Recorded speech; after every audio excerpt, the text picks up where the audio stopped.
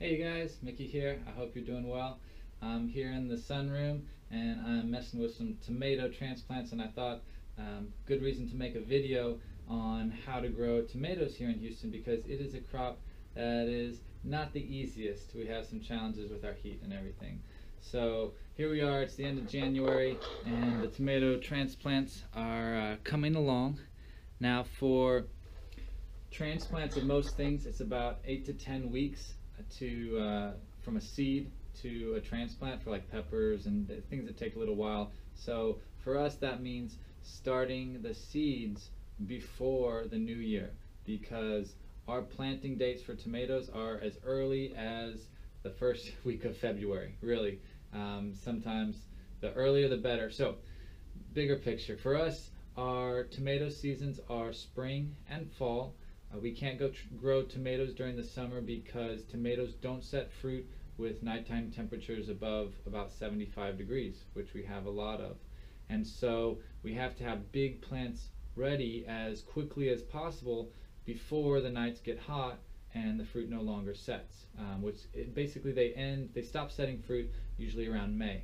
And so it takes a little bit of extra effort to grow tomatoes here in Houston. And what is especially important is season extenders. So being able to protect these little guys from frost, or even with a little bit of plastic, like a low tunnel, open-ended high tunnel, things that heat it up just a little bit during the day can go a really long way to getting tomatoes longer or even at all here in Houston. So these seedlings were started late. They were probably started around January 1st, because I know by that point I'm like, oh my gosh, we haven't started tomatoes yet. So you can just see that it's quick. Once they're up, they take a week or two, like most things, to germinate, and then in a few weeks they are up and ready to go. But still, 8 to 10 weeks is what you want to give yourself to a really nice, strong transplant.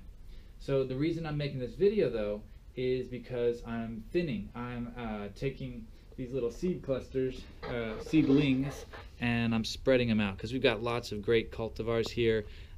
You see names: Atomic Grape, Chocolate Cherry, Isis Candy, Green Vernissage. So pretty exciting stuff. But you always put in multiple seeds, and then this is a really great stage to thin them out without creating too much disturbance. Now if you had unlimited seed, you could just go in, like here, there's a cluster. Let's see. And you could go in and kill all of these others and just leave this one, and it would probably grow a little bit faster. But this is the perfect time when it's got, these are the seed leaves, so the cotyledon leaves, and they're actually full of energy that goes to the development of these other leaves. When these are still there and these are just starting to come out, you'll notice just starting to come out, just from experience, the root system is it's not intertwined. Like, these are going to be easy to separate. I've been separating them, and shouldn't create too much disturbance. These actually, this whole tray I thinned a few days ago, so they've already kind of reset and are going in. It basically wasn't too much disturbance. So get them thinned and separated sooner rather than later. You don't want to let them sit like these are, crowded for too long, and then you'll lose some of that momentum to competition, because the big thing is the momentum of these plants. It needs to have a lot of momentum. It never needs to be stressed or stalled out, because it's a race against time. It's a race against heat. And so this is what we're growing for sharing for the garden here, for other gardens, and if there's extra, maybe even selling a few transplants. So just, this is way more tomatoes than you need for your garden. Single family is like 3 tomato plants and you'll be fine. 6 maybe, 3 to 6, because you really want big plants that are really productive, rather than a lot of little things that only give you a dozen tomatoes. Yes, only a dozen, because people get excited for 1 and 2. No, tomato plants can give you more than that. And I say a dozens, but I mean small tomatoes. We don't grow big tomatoes here. Last spring we got plenty, but in general it's not worth the effort. The like beefsteak, Cherokee purple kind of tomatoes, our season is just not long enough, and they just have more issues. So really it's focused on smaller cluster type tomatoes, cherry type tomatoes that we need to focus on. So anyway, let me show you guys what the roots are like probably about halfway through this growing out process. So here I'm going to pull out some of these and we're going to check out their roots. You want to make sure that the plants are fully saturated before you do any transplanting, things like that. So I got a little cluster of nice small roots. These are actually pretty poorly developed, so I'm not, definitely not saying I got the system down pat. And actually what they're growing in is straight compost, perlite, and a little bit of ag lime. So there's our little guy with his little roots right there, one. And what's really important at this stage, because they have their seed leaves still, they're not so dependent on the roots, 2 and 3. And so not a lot of roots at all, barely touching the bottom of the pot, ready to go in, and so time to get them in. Just going to make sure that main root goes all the way down. This soil looks a little dry. It's probably borderline. You want to make sure that it's definitely not bone dry. And here's number 2. We want to go all the way down. Now, with some plants, it matters to keep them at the same level, but not so much with tomatoes. They root off their stems so easily. However, it might lead to some dampening off, or maybe it might help it. I don't really know, but a little deeper shouldn't hurt. It'll just keep it more stable.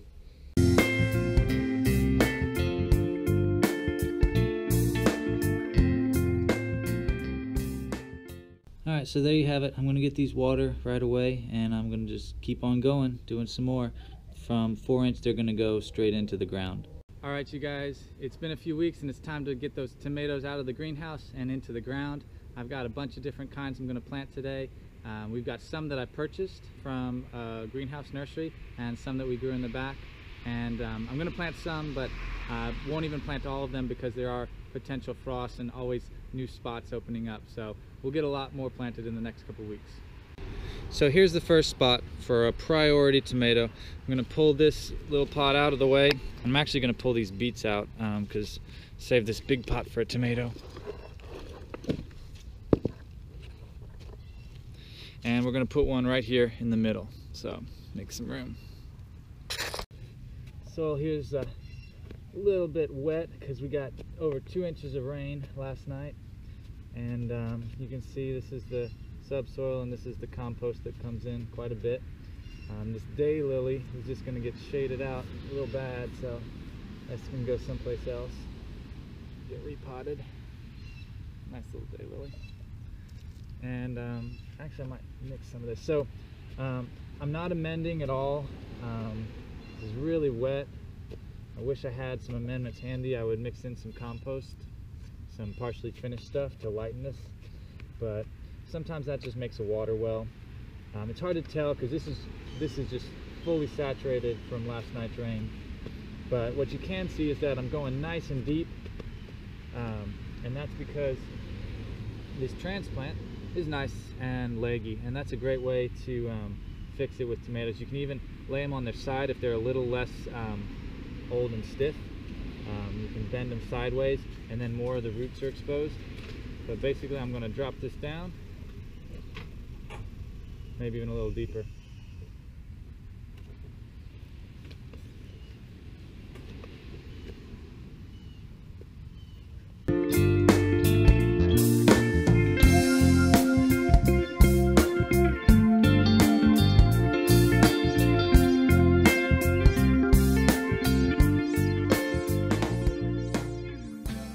And there we go.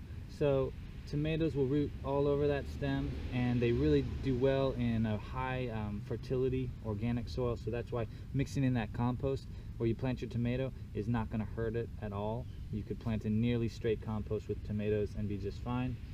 The hay is one to help bring in the fertility and the biology, but also to help keep it warm and insulated, because we might get a cold snap. We're probably not going to get a freeze or even a frost, but just to keep it a little warmer as it's getting its roots out into the soil.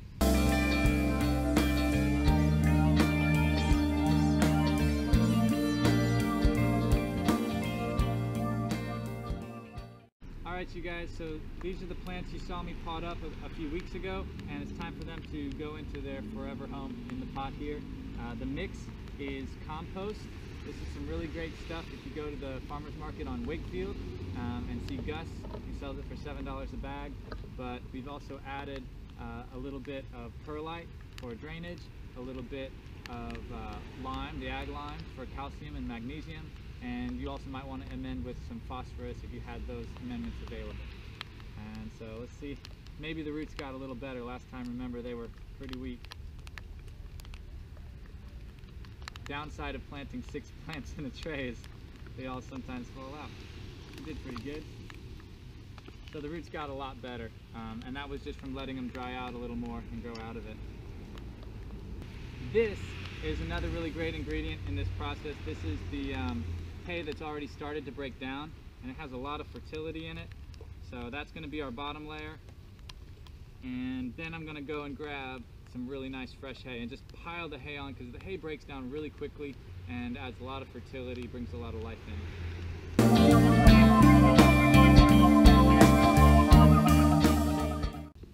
Alright, now this is a cage that we can add on to if we need to. So this little black cherry plant is all set and ready to go. A lot of tomatoes got planted, so here they are. This is Black Beauty. And this is Lucid Gem. Dun, dun, dun. This is Dark Galaxy. This is Black Cherry. This is Atomic Grape. This is Black Vernissage.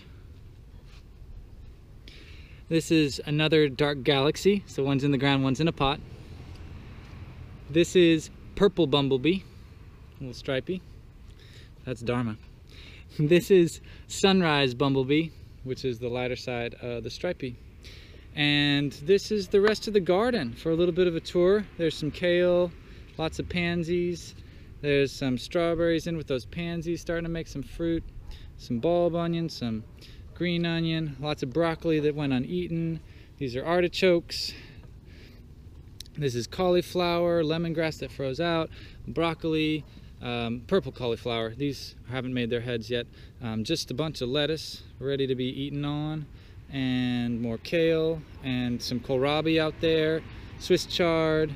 You guys know carrots, mustard, that's this one. And then it kind of goes into mizuna. That's broccoli though, some mizuna. That's nothing. This is, it's actually an edible one though. It's Florida betony. I think it's Stacky's something, makes a root. And then we're back over here with some new lettuce, some sweet peas, potatoes that are coming up. This was from the early planting. They got some freeze damage. And lots of calendula, lemon tree, collards over here. And just the Buddha. And the Buddha, and that is the garden. So hope you guys liked this video. If you did, give it a thumbs up, and I will see y'all next time.